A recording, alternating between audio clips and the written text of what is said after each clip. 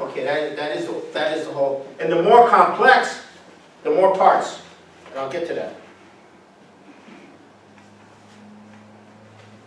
So C and B cannot increase without an increase in the division of labor.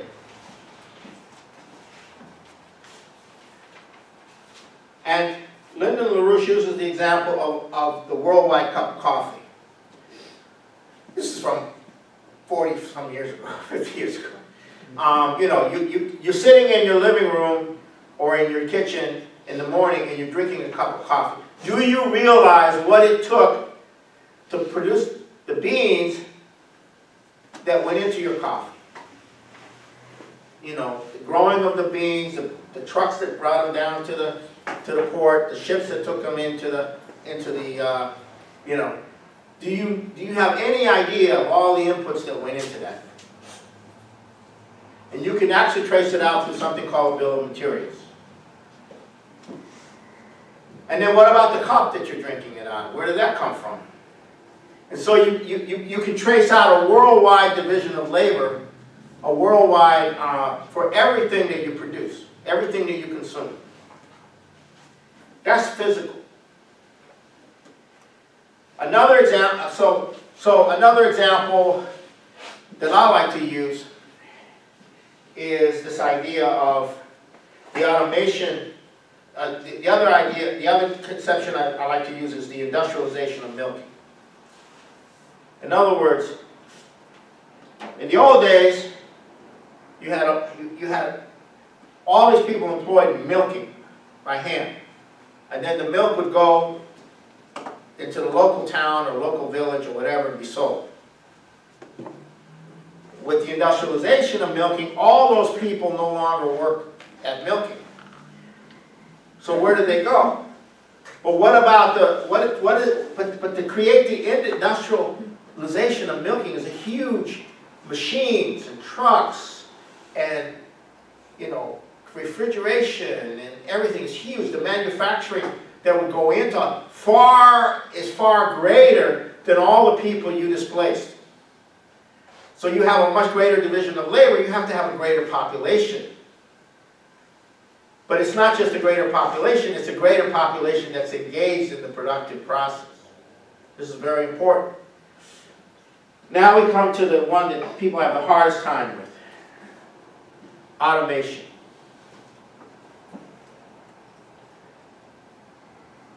This was something LaRouche got hit with in the 50s. All these people were talking about how we didn't have to have a working class anymore because we were going to automate everything. And that somehow we could reduce the population and automate and so forth and so on. And, you know, people won't have to work. You know, everything's going to be, the ones who are not, you know, everything's going to be entertainment and leisure and all this stuff. This is totally insane. Automation is an incredible expansion of the division, requires an incredible expansion of the division of labor. And a shift towards, you know, a lot of the production now is automated. But the amount of other things you have to do to keep it going in terms of the computers and everything that goes with it, it's just way huge. You need a much larger division of labor than you had before. But people aren't working in the same way they were before. They're working in a very different way. And the tendency will be to go to much more of engineering, computers, engineering, programming,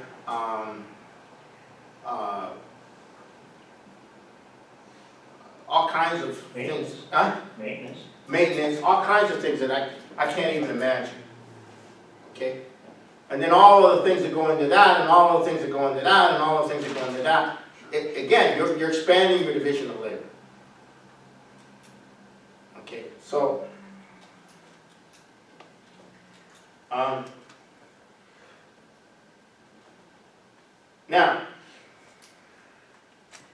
if the absolute number of people available to be incorporated in the worldwide division of labor is a boundary that limits the ability to produce.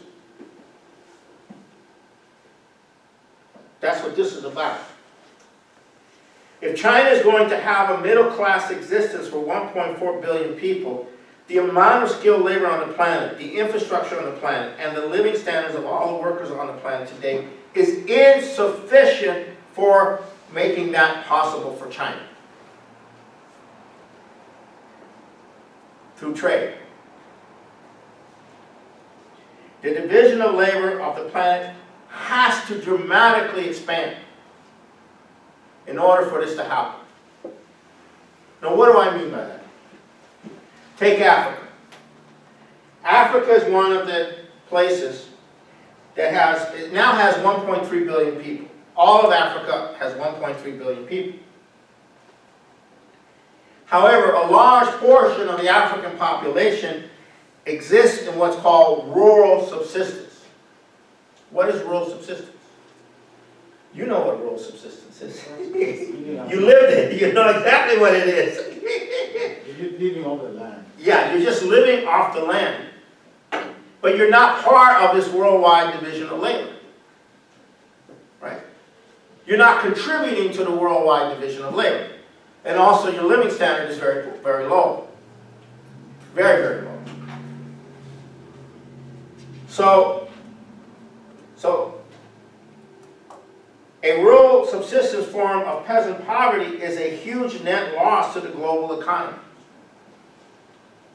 What China means getting people out of poverty, I got to explain this.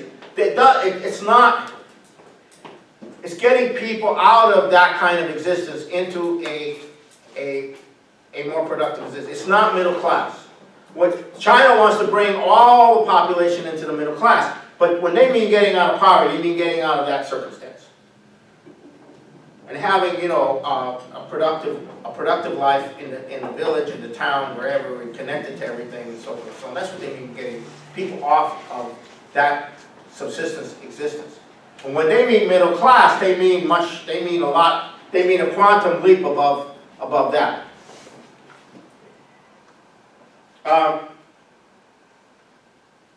So China understands that their future well-being is tied to the industrial transformation of Africa. They understand that.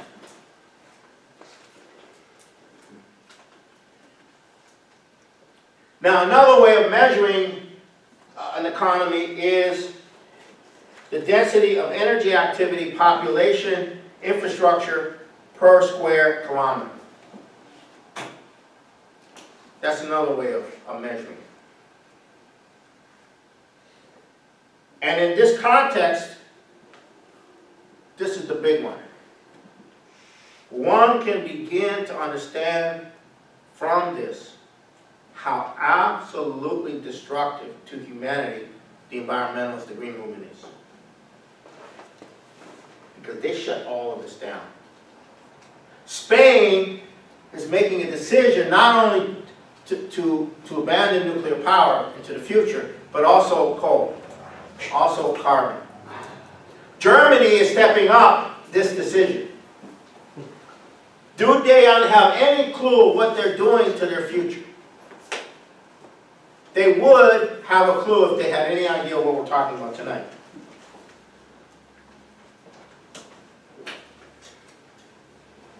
So this green movement is very, very destructive. Far more destructive than the population realizes, than even most people here realize, than even perhaps even the people who are attacking the Greens realize. It's extremely destructive.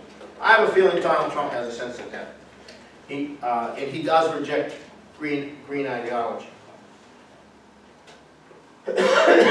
Now I'm going to shift into the historical component of it. Because I want to present this now in a historical, economic way. So I'll come over here. Okay. So this is the pre-agricultural. Now I have no idea what these population figures are, whether they're right or wrong, but they seem to be within a kind of a range. So this is pre-agriculture. That's with no agriculture. We're talking pre-Neolithic or whatever people call the agricultural period. And you'll notice there is no C and there is no S. Everything is V. Everything everybody's involved in surviving and producing for them, for the group, and surviving off what they produce, because it's primarily hunting, gathering, and so forth. There is no C, there is no V. I mean, there is no C, there is no S, there is no D prime. That's the pre-agricultural society. You might want to call some dwellings fixed capital, but they're really not. Okay. You don't want to really call spears and arrows fixed capital. They're not. Okay. Now, when you get into an agricultural, you make the transition to agriculture. You have. This is also a rough estimate. At the earlier phases, it's probably less than 50 million. But by the time of Rome, it's probably globally up. Rome's about 26, 30. China was about more. So, and then you had agriculture in Africa, in India, and the Middle East. So I would estimate probably 100 million people at least. But I use the term 50 million. Central America. Huh? Central America. Central America. South America. Yeah, South America by the time of Rome. So I would say up to about the year 1790, when the Industrial Revolution really got on, 1770, 1780, you have roughly about 1 billion people. Now that's not the potential population, that's the actual population. And then when you go into the industrial period, you go through the early industrial period to now, you have a potential for more than what we have now. So I put in 15 billion. That's arbitrary on my part. And then the fusion-based economy is much bigger. Now, let's look at the compositions. In the agricultural society, you have a large peasant population that produces the food. You have some constant capital in the form of roads and in the form of windmills, and in some cases in the form of waterworks, canals, in the forms but it's very minimal. Draft animals. Huh? Draft animals. That would be, yeah, draft animals, but that's borderline, yeah. But yeah, maintaining the ground, yeah. And then you'd have a certain amount of surplus, probably a lot less in proportion to what you see right here. And then this would go for your lords and priests and all of this. That whole class would be based on that, and that would be your net surplus. So that's about, this is probably smaller relative to this, but that's the way it is. Now, when you get to an industrial economy, you have a much bigger D, and so forth. These are proportions. These are, and then when you get to a fusion-based economy, your V shrinks dramatically because it's automated. There's a lot more automation, but your D expands massively, and necessarily so. And your S prime has to be very large because you have to keep this thing going. Where's the surplus? Where's S? S prime. Right here. S and S prime are not the same, are they? This, oh yeah, I'm sorry. S. Yeah. That's the surplus. Okay. So S1 plus D is Yeah. total. S can include both over Oh yeah. and It's S both. prime. Both of these are S. Yeah, yeah. Yeah. And S prime is in that. Yeah.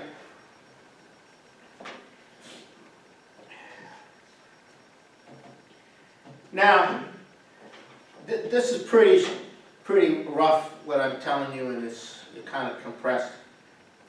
But based on these conceptions, a more developed version of this,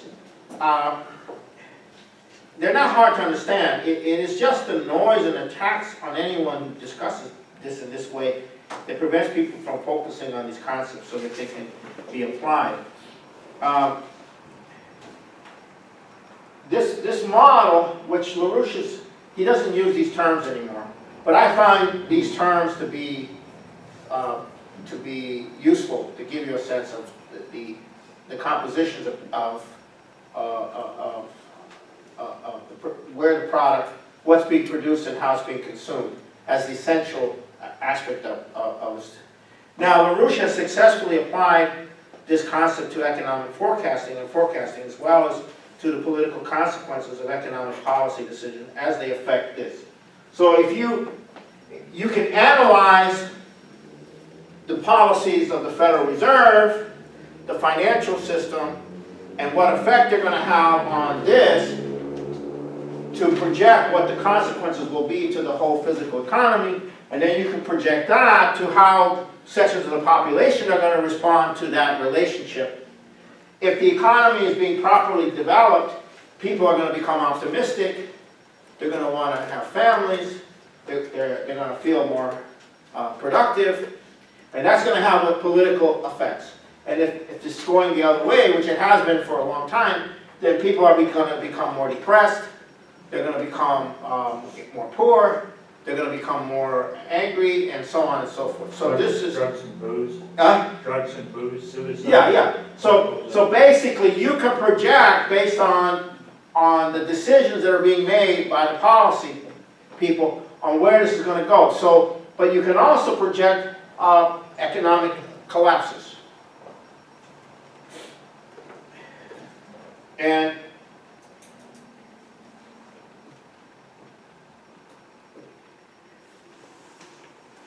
secondly, without this conception of an economy, which everyone in our movement over many years has pretty much has a sense of, we would not have a sense of enough of a sense of reality to have survived these years.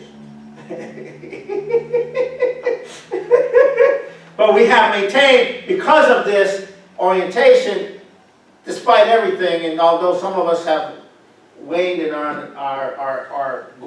we need to be refreshed in this respect, because we have a sense of this reality, that we have sustained a movement in spite of all of that, in spite of everything that we've been hit with. Because we have always known that there was a physical reality that bounded the reality of the garbage that was coming down, of the financial decision. We always knew there was a physical reality. We always knew where it would end up, where it would go as a result of the policies. That's why some of us stayed in as long as we did, because we always knew that this is where it was going.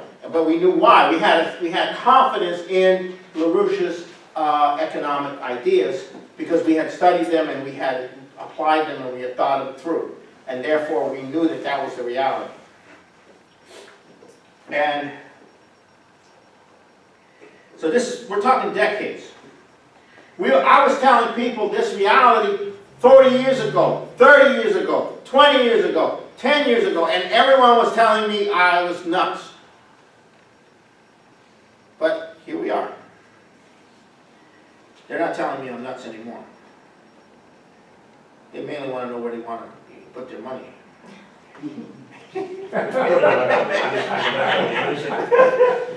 Anyhow,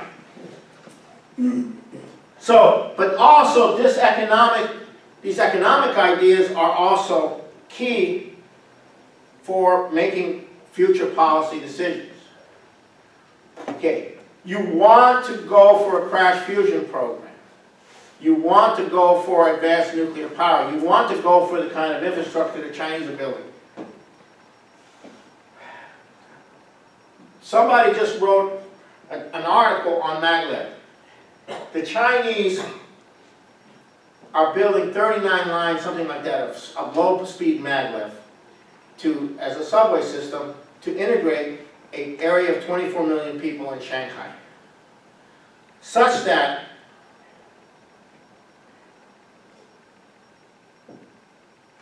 not one person in that 24 million person area is more than a half a mile away from a subway station. And maglev's going to go underground. Yeah. And maglev is once you build it, the maintenance costs are very low. It's run by a magnetic levitation. Okay, and the levitation thing. yeah, and they've developed the technology. And what this person was saying is you could take the entire eastern seaboard of the United States and integrate it through magnet. And end all this congestion on these roads and just the hell that people go through now because these roads are just congested. I mean, it's just gotten really bad. Sure, I can go over. Yeah. LaRouche's economic ideas are also, so you can make policy decisions based on this. You can make investment decisions in terms of your whole society. Right? And the way it works is you have the credit, and then you start the infrastructure projects. And the infrastructure project is a way, building the infrastructure project is a way of transforming the S prime into C. Because so you have a surplus, right? The surplus is in the physical form. How are you going to get that physical surplus into transforming, into improving the economy as a whole? You have to have a driver. You have a science driver, you have an infrastructure driver. You can't, and a consumer driver, well, that has some issues. But that's how you do it. And if you know this and you plan that way, then you have a credit system that goes in, that's in conjunction with that. And once you have a fixed exchange system between nations, the way it works is, this is very important. Now, this is a very important point I'm going to make. Okay? The U.S. has a massive amount of debt out there. You do not want to cancel it. The ability of the U.S. to create debt, and the ability of China to create debt, and the ability of India to create debt, and the ability of Russia to create debt, is what you're going to use to fuel the world economy, to build the world economy. You just don't want the speculators to control it. So if you have a fixed exchange system, the way it would work is we would encourage every nation to have their own national bank. And that national bank would take in dollars and convert them to the local currency internally at a fixed rate. But that national bank would also issue currency, would also issue credit in its own currency locally. So you wouldn't have dollars coming in as a debt, being imposed as a debt on that country. You would have that debt would be in their own currency, and the loans would come in and be converted into their own currency. You wouldn't have, and because it's fixed, they could pay back in their own currency. But this is a political agreement. It's completely political, and it's the only way to deal with this. So all that debt of the United States and Canada can be converted into credit, or can be converted into backup credit. So you don't want to collapse the dollar. You don't want to collapse any of these currencies. But you've got to get the speculators out of the system. They have to be stopped. They have to be shut down. And right now they're causing a lot of havoc. They declared war on the Belt and Road. So, now, finally,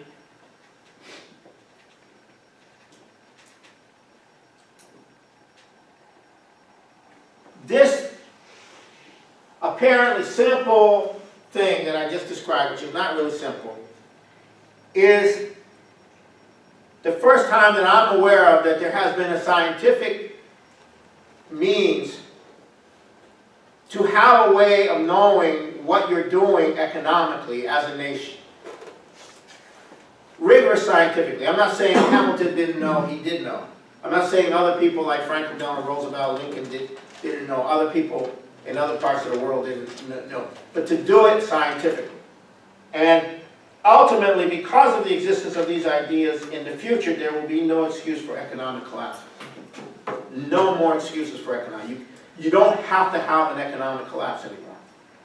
Once this is fully understood and applied, you will not have economic collapses. Or economic cycles. Or economic cycles. Well, you have, Yes, you do have economic cycles, but they're not of that nature. They're consumption cycles. You know, Well, just as you go from stage to stage. the consumption cycles are, you know, how long it takes for a dam, you know, how long it takes for, you know, consumption cycles. In that sense, they're cycles. You know, things wear out over time. Nutrition? Yeah, those kind of cycles. Those economic, but not in terms of a financially driven boom bust. Yes, Cycle. the food bus cycle. Yeah, no more.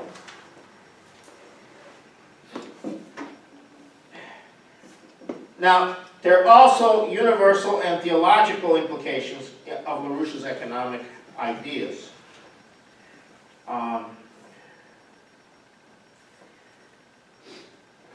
If the culture and the individual in society and in the culture are driving an expansion of this into space and beyond, then the universe is not entropic. It is not running down. It is not fixed. Now, it's probably not entropic otherwise, but this is the fact that human beings have that potential and can continue this process into space and beyond is a proof. It's a proof against entropy, or it's a indication that entropy is not the way the universe really works. And if the nature of humans is to make discoveries of how the universe works and apply those discoveries to increase this, because the discoveries that you make have to be discoveries that increase this, then truly the theological formulation of man in the image of the Creator has resonance with this. Has resonance with this concept, with physical economics, as an actual physical transformative process in the universe that mirrors God's intention of a continually developing universe. Now here's the big theological issue. The universe has to be continually developing, because otherwise a fixed universe is a dead universe. And a dead universe means that God is dead. That's where you get into all the theology. Yeah, I don't want to go too far into that. But so, now the thing about the oligarchy is they reject this. They reject all of this, which is why they are a moral threat to the future of humanity. They are a moral threat because they reject all of it. They reject the whole concept. They want a fixed society. They want a fixed system. They want something that they can have fixed, permanent. The end of history, the Third Reich, the Third Rome. You know, they're looking for a way to create a fixed world. You can't have a fixed world. It's biological. How you got to be fixed? They're going to try and take care of that. I'll send you something you can have a look at. Okay, so finally, thank you. Finally, elements associated with the Russian Orthodox Church have indicated that LaRouche's economic ideas, by implication, is a new possible proof for the existence of God. So, Are you serious? I'm serious. What was that? When was that? That was an article in South Shore, which about 10 years ago. Oh. Anyhow, I'll stop there and open it up for questions. Okay. Yeah, that's good. Amen. Amen. Right. I just want to add what. A funny experience today. Tony Jennings, one of my contemporary generational organizers, sent me an email, and it was a 12-minute video of Donald Trump with all of the fire people, all the people at the fire in California.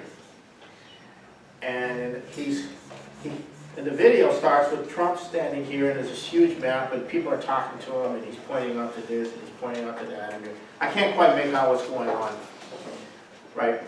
And this is he looked very serious. It's a very serious situation in California. And then in comes this guy a few minutes later, and they make room for him, and he's standing next to him, and I'm looking at this guy, and it's Governor Brown. Now, Governor Brown had earlier said that the cause of all these fires was not mismanagement, but was global warming.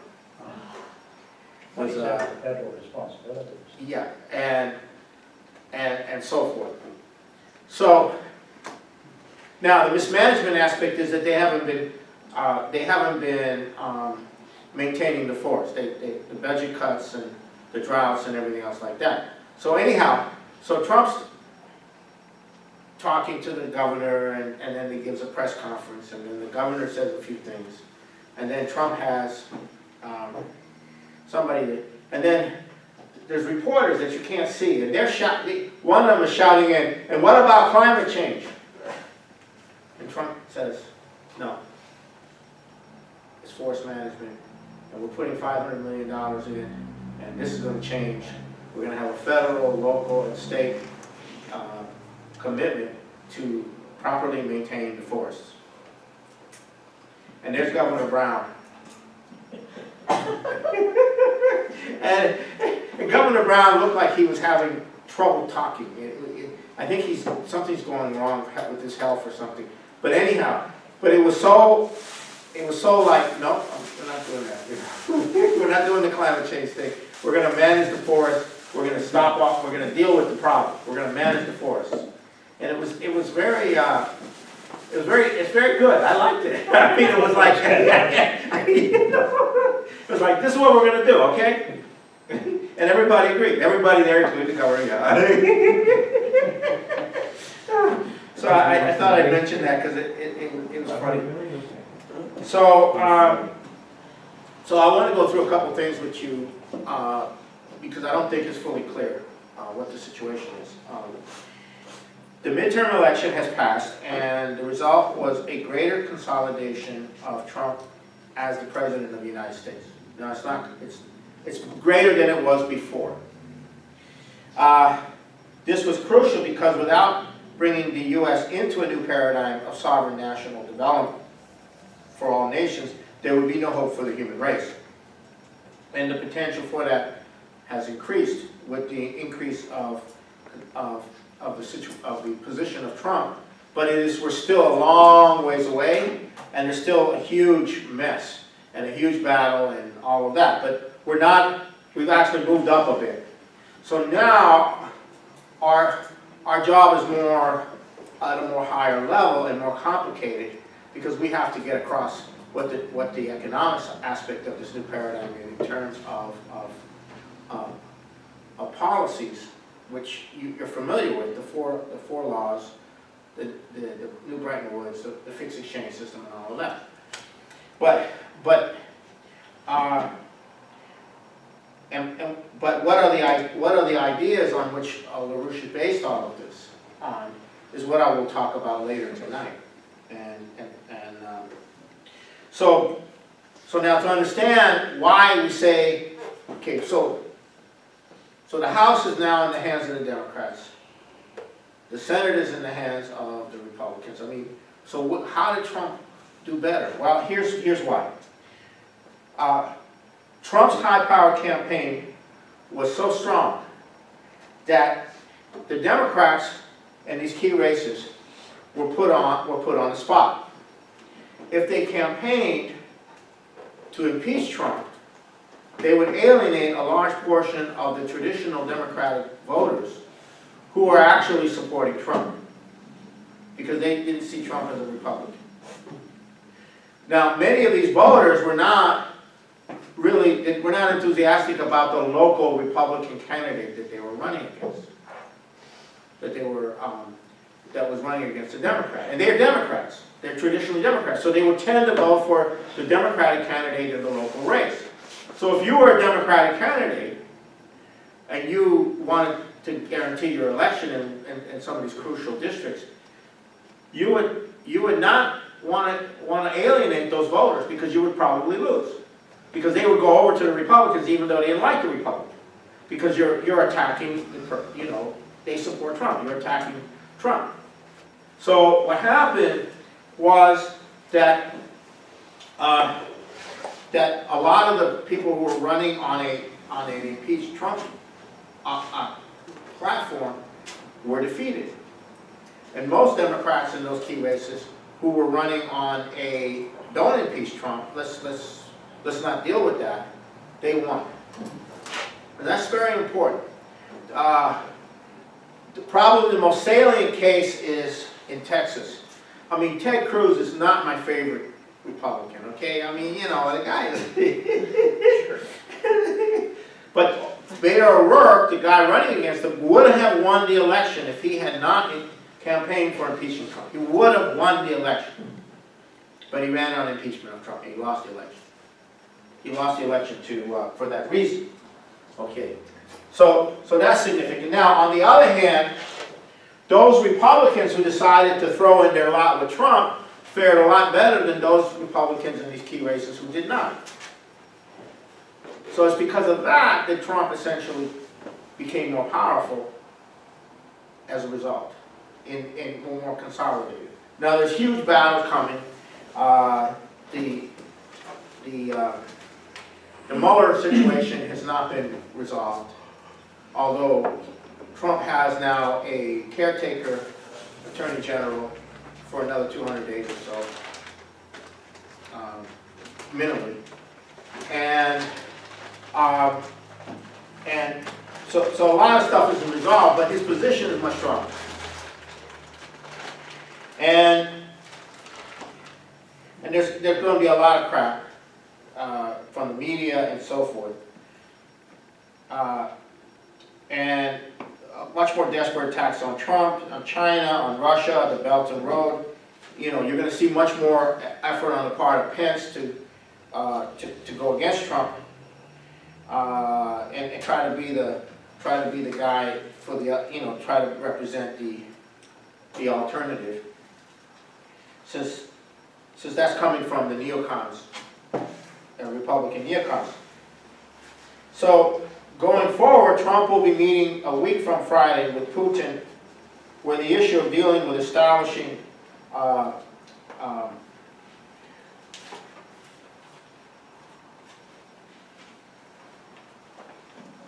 a second. I lost the page here. Oh, there, okay. Some kind of way of dealing with all these fires. You know, Ukraine, Middle East, INF treaty, all these problems that were set into motion that Trump hasn't been able to deal with. He'll be having a discussion with Putin, and I'm certain that the issue of establishing a global security architecture, a new global security architecture, is obviously going to come up, because that's what Putin is going to bring up, to stop the drift towards nuclear war. So that's one aspect, which was created by the two previous administrations. And then also going forward is the summit on the same day with Xi Jinping on how to resolve the trade issues and how the U.S. will fit into a relationship with China that is not confrontational. And it's being discussed right now that there will be not a full agreement,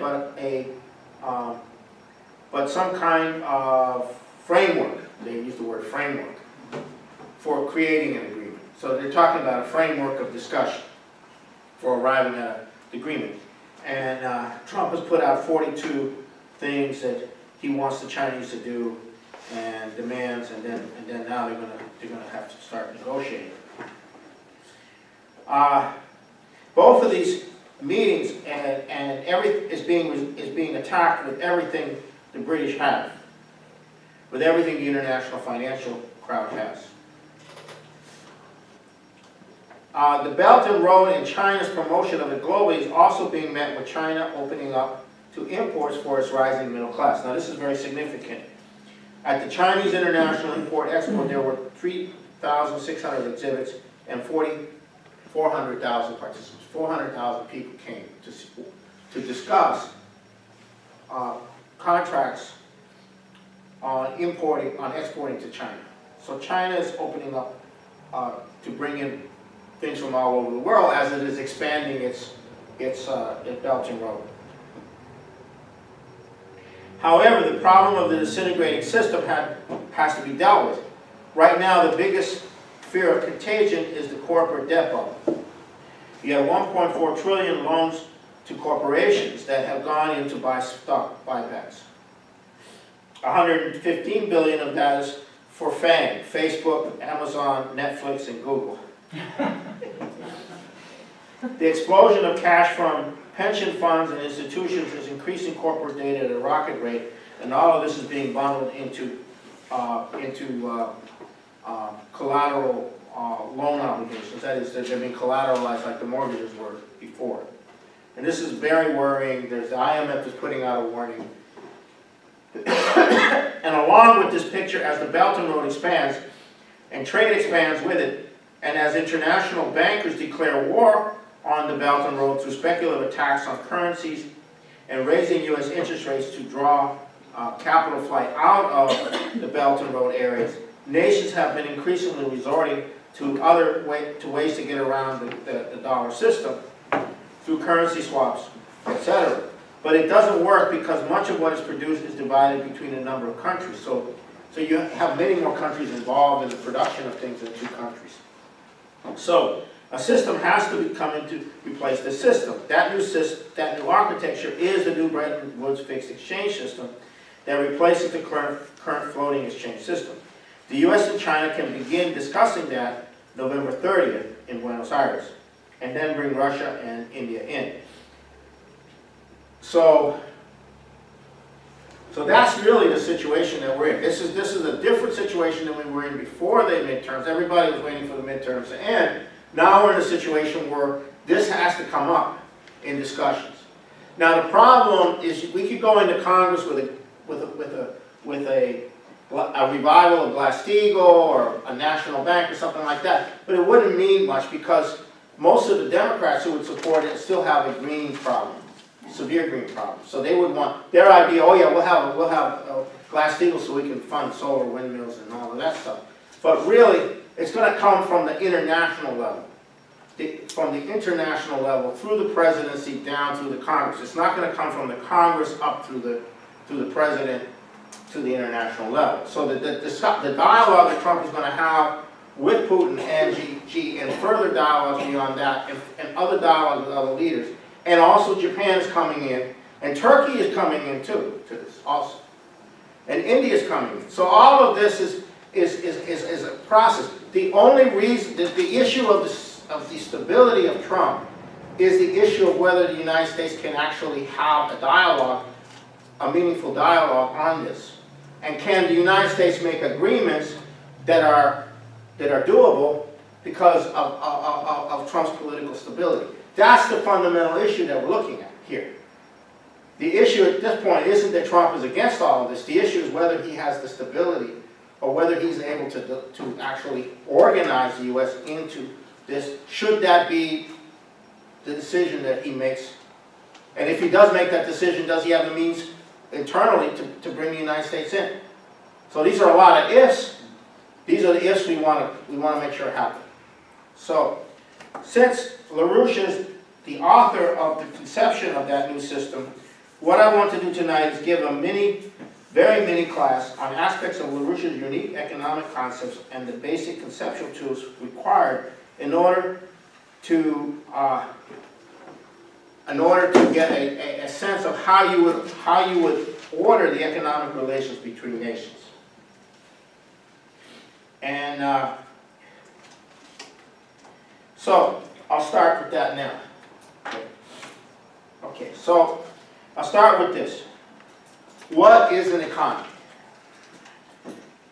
And the definition I'm going to give you is one that is not agreed to by any other entity that we know. An economy is a system of reproduction and consumption whereby a society reproduces itself. An economy is a physical system. It's a physical system. As a physical system, it has boundaries and laws. It is first and foremost subject to the scientific. It is subject to scientific examination of its workings as a physical system. If I were to say this to any economics class in the nation, I would be lynched. All economics courses that I am aware of reject this idea of an economy being a physically reproductive system which can be examined scientifically. It's not a subjective issue of market demand and supply and demand and marginal utility and all these other things that they use to describe an economy, whether it's macroeconomics, that is. So now I'm going to get into the original form of LaRouche's presentation of his discovery in an understandable way for people back in the 70s. And this was his original economics class that he taught at the New School for Social Research back in the late 60s. This comes out of that. So now we're going to get into the actual meat of it. So what are the components of a physical economy? Now this is a conceptual. This is purely conceptual, but the relationships are real. Okay, the relationships are real, but you have to conceptualize it. So the first thing is called constant capital. That's this right here. Now what is constant capital? Constant capital is that which is consumed by the maintaining of the physical plant and equipment, the infrastructure, the dams, the waterways, the roads, the buildings, the plant and equipment. And constant capital generally has a longer cycle than a year. It has maybe anywhere from 5, 7, 10. And constant capital is that which is produced to maintain that, which is the infrastructure. Now, this bar diagram represents all the things that are produced and consumed. Okay, that's what this bar diagram represents. And what we have here is constant capital. The second term is called variable capital. Variable capital is that which is produced and consumed to sustain only the households that are involved in direct physical production. That's variable capital. It's a very important distinction between those who are engaged in direct physical production and those who are not, because those who are not are being sustained by those who are, and while they may make a contribution to the overall situation, they are not directly engaged in physical production, and thereby they have to be maintained by the actual physical product of the physical production. You cannot put those two in the same category. Their consumption and whatever it is that they do are not the same. One is, and I'll get to what that one is called overhead, and I'll get into that in a second. So sustain the households of those working and that's variable capital. And it's variable capital because it is being consumed all the time. It's coming in, it's coming out. It's maintaining the home, it's maintaining the house, the car, the food, the supplies, whatever that the household of mind you, this is conceptual. The household of those who are involved in physical production. Why do we call it household, not individual? Because the population is not simply individuals. It's in the form of reproductive units. And of course, in the recent period, our reproductive units have kind of broken down somewhat. But that's the way you have to conceive of a household. It could be two people. It could be a family. So that which is left over from maintaining the workforce and maintaining the physical infrastructure, we call surplus. That's the surplus. Now, this is not in any monetary terms. This is actual physical surplus. But the problem is, how do you take the physical surplus and realize it, is the way that an economy is organized. But that's your surplus. That's the surplus that you've created. Okay, that's the surplus that you have created. Next comes overhead. Now, next comes overhead. Overhead is what is used to maintain the government, the schools, the military, Hollywood, the retail sector, everything else. That's called overhead. Maintain what? It's to maintain the individuals and the operatives involved in the overhead.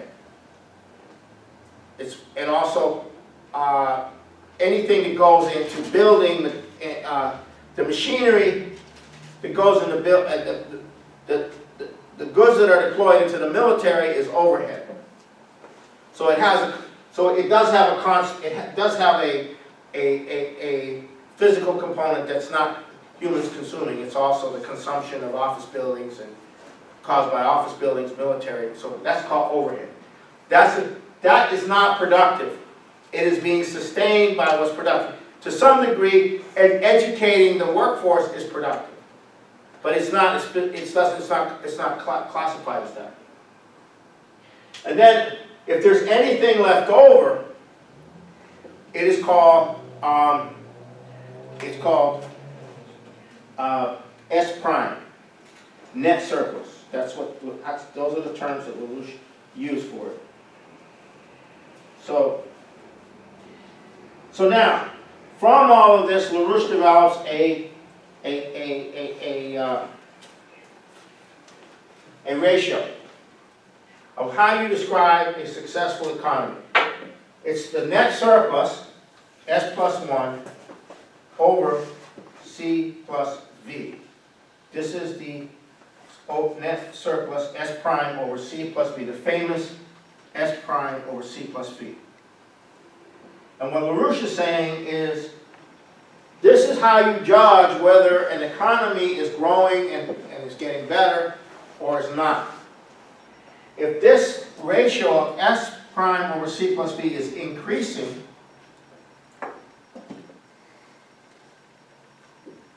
then the result of your deployment of the surplus of your physical surplus into the physical economy, back into the physical economy, is creating a greater potential to create net surplus.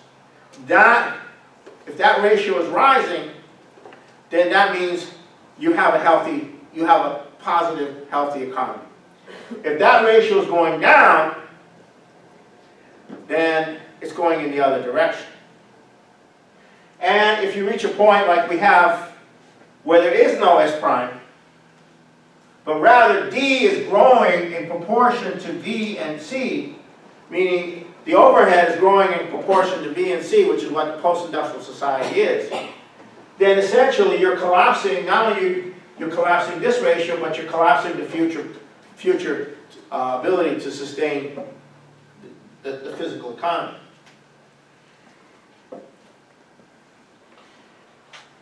Now, there's another measurement of this in terms of population. Okay, this ratio also defines the potential population density that can be sustained by the total product of the physical economy. And so that's called potential population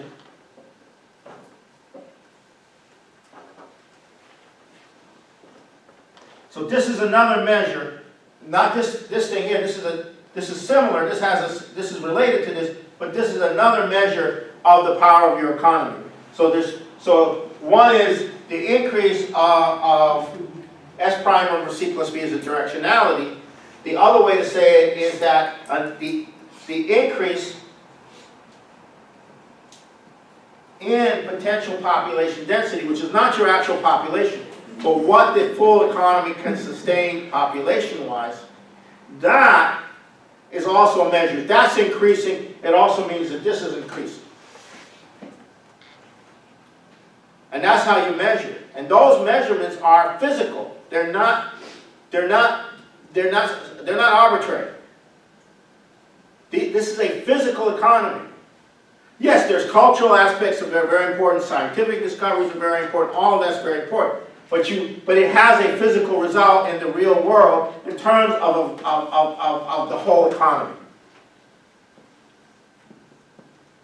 So when you talk about what kind of money system or credit system you're going to have, you want to have one that allows you to take your surplus or your net surplus and put it back in, physically redeploy it into C and V, so that you can actually have a future.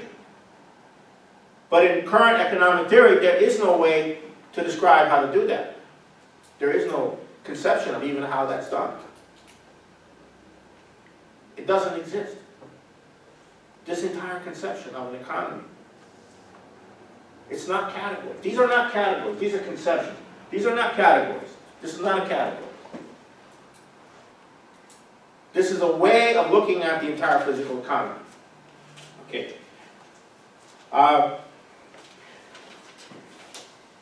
Now, C plus V has to increase so that S prime increases.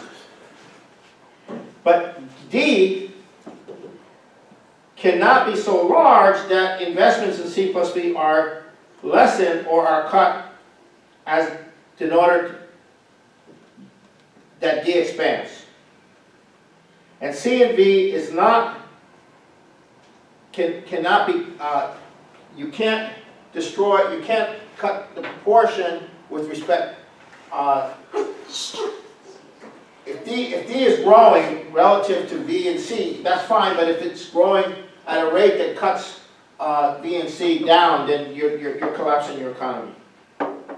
If the legal and political system and trade relations on the planet are not increasing C and V, but instead is diverting or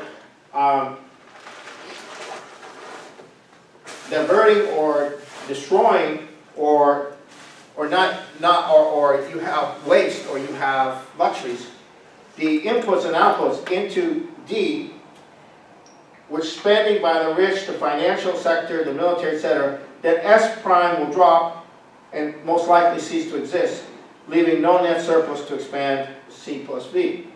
Thus, the consequences of outsourcing in the post-industrial society has vastly reduced C plus V, with an exponentially increasing D overhead, leading to a drop globally in the relative potential population density of the planet.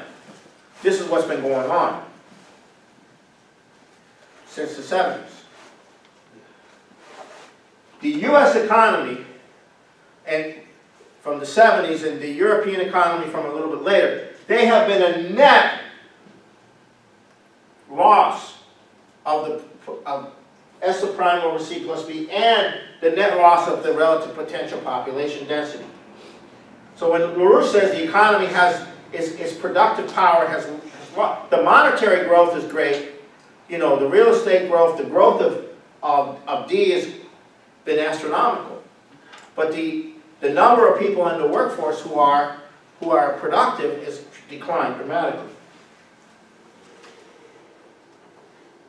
China's Belt and Road is an effort to rapidly and dramatically increase constant capital on a massive scale and also increase the number of productive operators on a massive and global scale.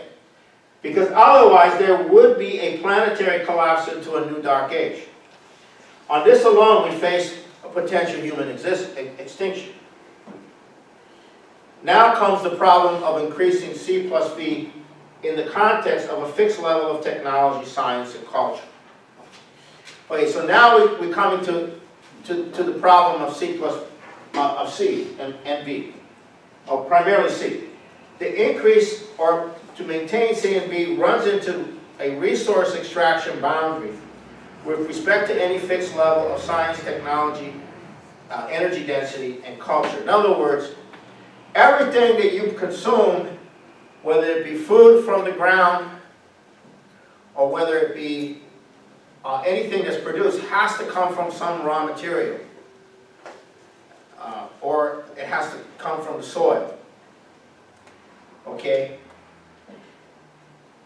Resources defined by the existing knowledge, as resources defined by the existing knowledge are extracted, the easier to extract resources are used up, and the more difficult to extract resources become more costly. Unless there are scientific breakthroughs in redefining the resources that can be extracted, there's a running down problem of having to expand the amount of infrastructure and labor to get the same or less. So essentially, you have to increase your population to get the same amount. You have to increase your constant capital to get the same amount. That's why all fixed societies have to collapse, ultimately. It may take a while. So that's a very important function. That's a very important thing to keep in mind. And that's one of the boundaries of an economy, is you have to innovate. And the more developed you are, the more you have to innovate more. Right? You have to make discoveries. It becomes even more imperative.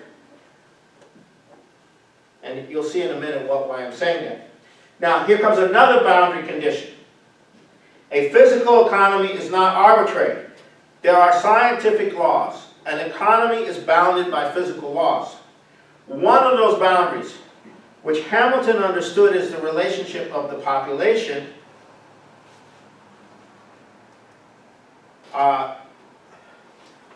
C plus V, density per square kilometer, and the division of labor. So what we're talking now about the division of labor. This concept of division of labor is implicit, if not explicit, in Hamilton's report on the subject of manufacturers, where he was talking about creating a larger division of labor through manufacturers, which manufacturers would transform the agriculture production, free up more labor to go into more manufacturing. That's the division of labor. That's an issue of the division of labor. Is it equivalent or comparable to specialization? Yes. Yeah. That's part of it. I'll get to that. Yeah.